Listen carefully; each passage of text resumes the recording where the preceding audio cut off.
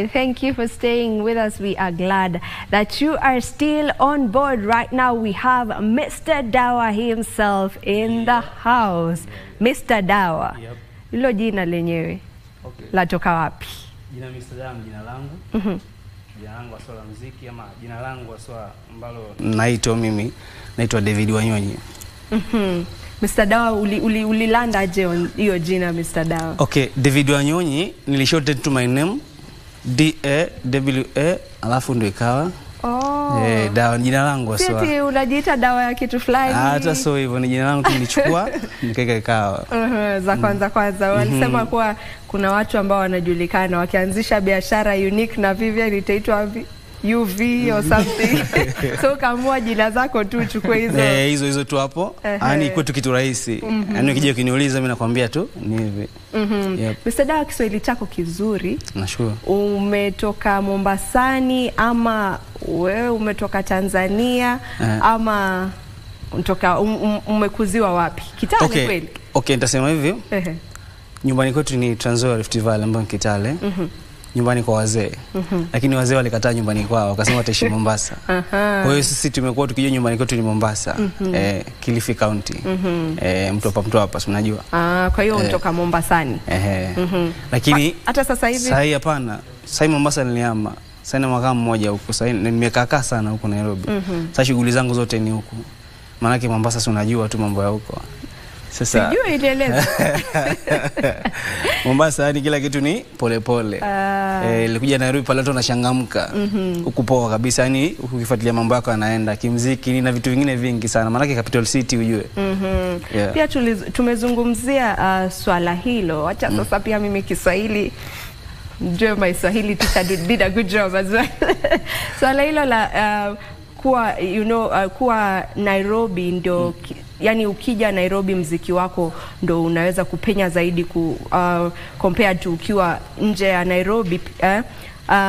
Unakubaliana na clearly unakubaliana na hilo swala kwa sababu umesema uliamua utoke Mombasani manake uliona vitu viko pole pole, umekuja Nairobi hata kimuziki mambo yanasonga. Kweli. Sasa nimetua Nairobi hapa, Nairobi poa. Hata nimekuja sema tu nimeendana nimepiga hatua nini sasa niko na record label yangu ambayo inaitwa Dawa Music na niko na wasanii ambao nimesign niko nao. Tunasukuma maisha. Unajua hii safari hauwezi enda peke yako, maana ni safari kubwa sana. Ni safari ambayo watu wengi sana walianza lakini wakaachia njiani. Maana kuna changamoto kibao sana. Vitu kama hivyo. Sasa nikiwa na huyu tunasaidiana, alafu tunafanya mambo yanakuwa mepesi na tunasonga mbele tu. Kama msanii ukiwa na record label pale ambapo una sign wasanii wengine pia inakuwa ni rahisi zaidi ama kuna vile wakati mwingine inakuwa ni changamoto? Maana unaweza kuta wewe ndo msanii mwenye record label lakini unapata kuna msanii mwingine mkali zaidi, inakuwa unajua kuna changamoto. Ndio kuna changamoto. Unajua ukishakuwa kwenye sanaa ama ukishakuwa na record label yako unajua kuimba, unaweza kuimba ndio, alafu umechukua wasanii wengine kama wawili ama watatu unakuwa nao, inakuwa ni kama competition.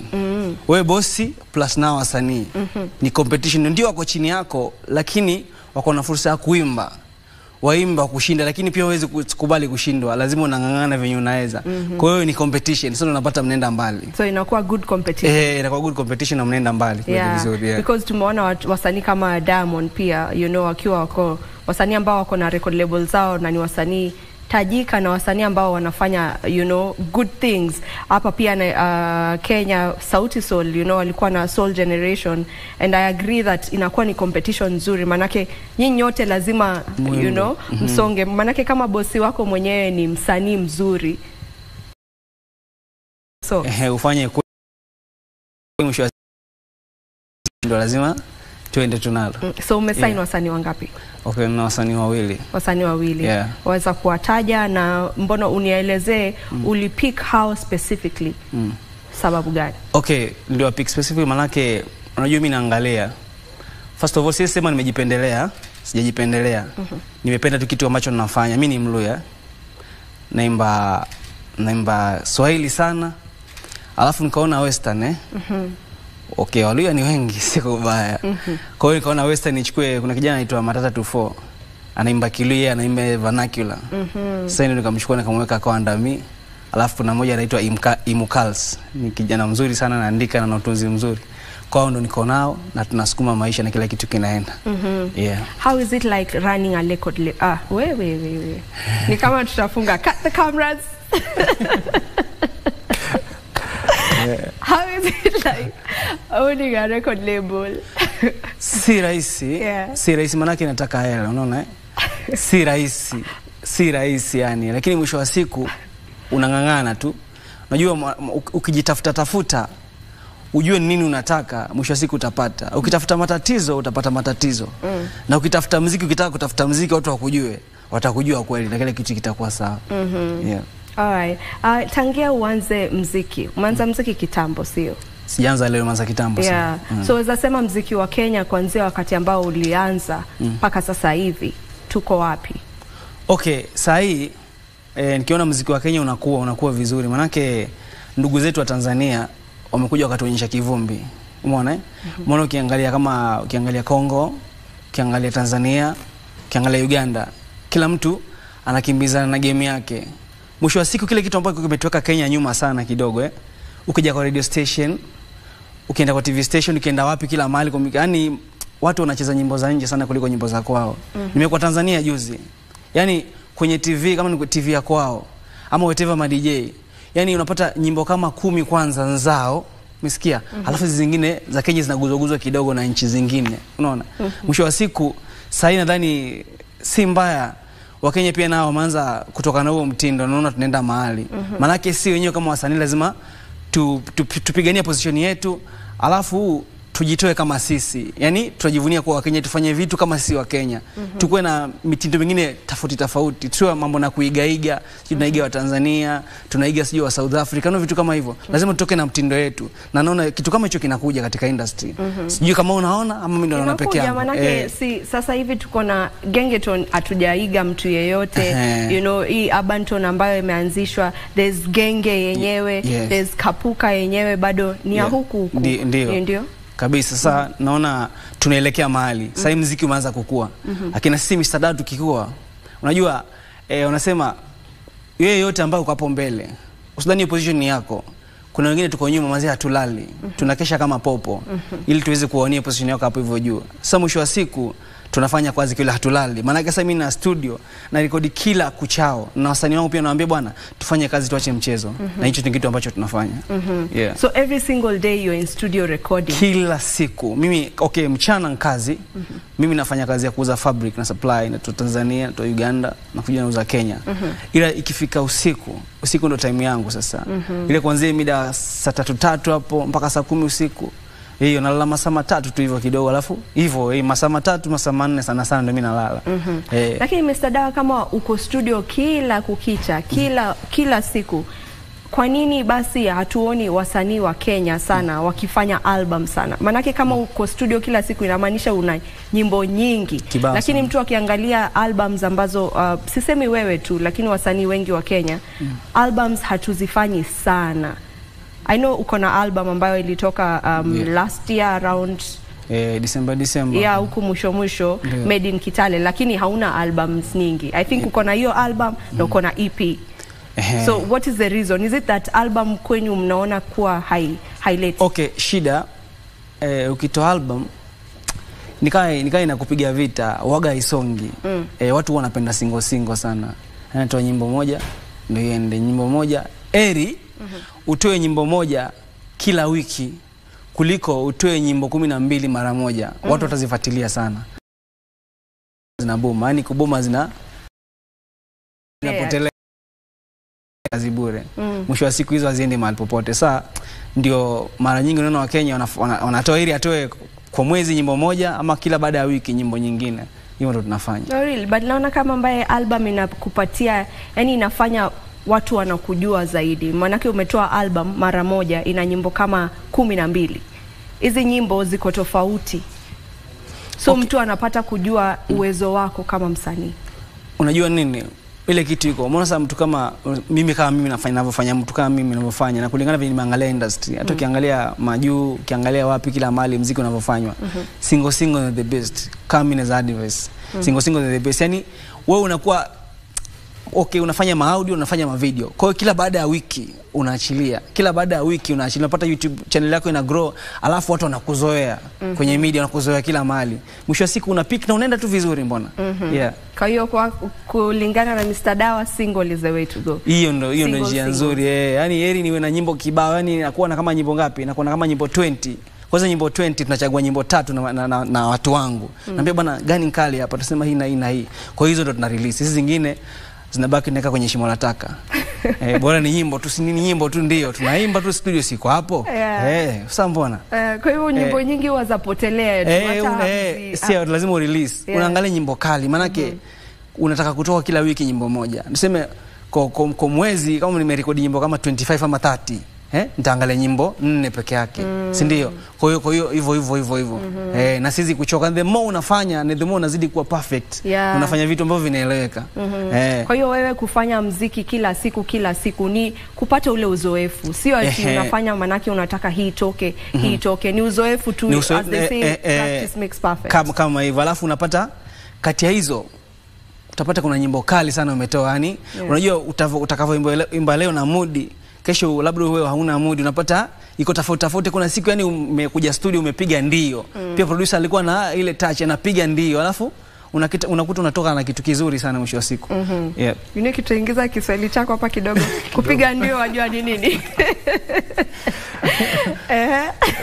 Niko nauliza like ukienda sasa kuandika muziki, hiyo time unakaa chini unaandika muziki, target audience yako inakuwa gani? Wale watu una target wasikize muziki yako na gani? Okay, dunia nzima manake unajua hii dunia tuseme tukienda China kuna Afrika, tukienda Nigeria kuna Afrika wetu ambao Waswahili tu ambao wanaongea. Alafu mwisho wa siku katika nyimbo, unajua nyimbo ziko very funny. Uweze imba Kiswahili, lakini kwa hiyo midundiko hiyo, hiyo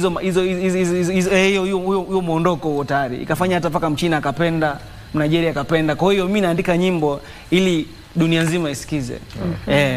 Na unaweza sema like Kenyan music iko marketable like internationally? Wakenya wamesusia sana, Wakenya wanasuasua, mimi si shida yao nini. Okay, si mbaya, lakini mnasuasua.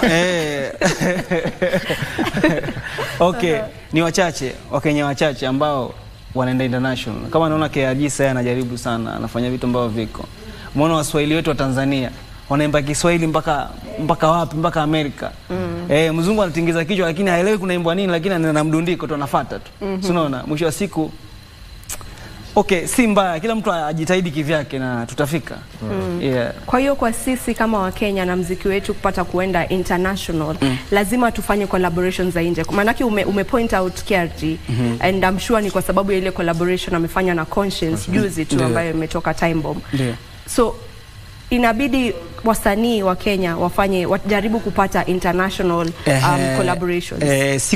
Okay, wasanii wengi hapa Kenya, vijana wetu tuko nao, yani yeye aim kwenda mbali, time tu watu wakusikize kwenyu alafu ndio basi. Hapana, wewe unataka ukue msanii wa kila mtu. Unajua msanii ni kio cha jamii.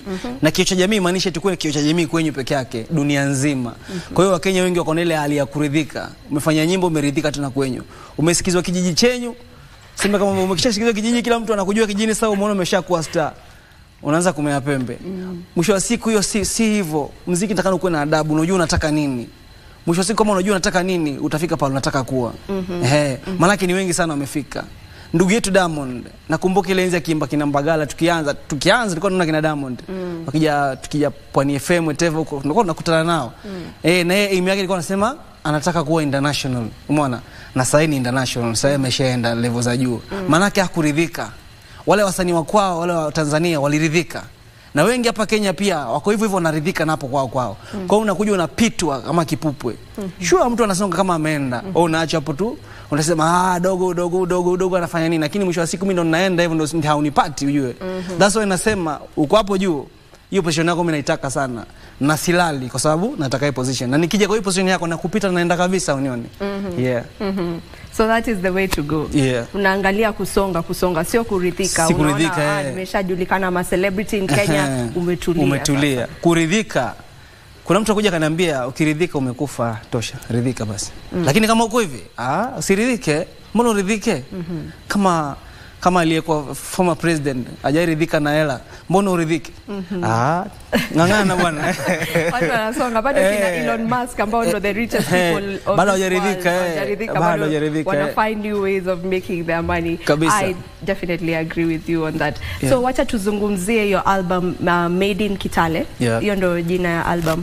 Niambie kuhusu Made in Kitale the album. Made in Kitale nilikuwa nataka kuja na ujio fulani tofauti hivi. Unajua watu wengi nikija labda comedy ama upande gani kiongea wanasemanga huu ni Mtanzania, si ni Mkenya. Okay, nilikuwa nataka kutoa hii album kuonyesha mimi na asili ya kwetu ni Tanzania, Rift Valley. Kwa hiyo hii album mlitoa na ujio kuwa mimi kwetu ni wapi? Tanzania, Rift Valley. Bana, kwanza nasemanga nabii hana heshima kwao, ila mimi nataka kuleta heshima kwanza kwetu. Unajua mimi nitageuza hiyo maadili alafu ikuwe tofauti na nikuwe na heshima kwetu kwanza. That's why nilitengezea album watu kwetu wanijue vizuri. Manake wanasemaga ukiwa kwa industry ukija na kutoka watu watakusahau. Kwa mimi nawapa vitu tu na wajaza yani, unasikia? Nawapagawisha tu. Wanielewe na wanielewe kilazima. Unajua vitu viko force sometimes mazee. Lazima tu force. Hapo. Vitu vingine lazima uforce. Mimi kama nataka unipende na force unipende. Na kama nataka urafiki nayo lazima nikuforce yani ukuwe rafiki yangu. Na hiyo ndio iko. That's why nikaika album. Wao marafiki zangu cha lazima. Yanasema huyu ni kijana wetu, ndio. Huyu ni kijana wetu wa Kitale. So una aim watu wa Kitale wote wajue ni wetu wa. Ni wetu wa kutoka huko. Sasa album ilikuwa kwa sababu yao. Wajue kijana anatoka kwetu. Alafu sasa ndio tukienda international bwana. Ama vipi? Manake hatulali. Huu mwaka ndio mwaka. Nataka tufanye kazi.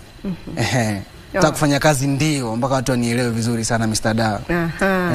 Kabla kipara kifike hapa. Takao umenijua. Kipara kinafika hapa na kinasonga nyuma. Chakwangu kinatoka nyuma kikienda mbele. Kinasonga nyuma. Haya, ina nini ngapi? Ina nyimbo ngapi? 12. Na watu wanaipata wapi album hii? Okay, iko na nyimbo 12. Hii album kwa nimeweka tu YouTube, Mr Dawa official. Pale YouTube naitwa Mr Dawa. Kwa hiyo ukiingia hapo utaipata. Alafu iko kwa channel zote. Kila mahali yani, kila mahali. Yani popote kunapatikana muziki. Kienda wewe tafuta hapo Mr Dawa. Album Made in Kitale utaipata. Na album zingine ambazo nyingi zaja. Manake atulali ujue. Umetuambia ufanye album zawadi utafanya. Hizo album zaja ni hivi. Okay, ni hivi album nyingine nyingi na maana gani? Album ya single.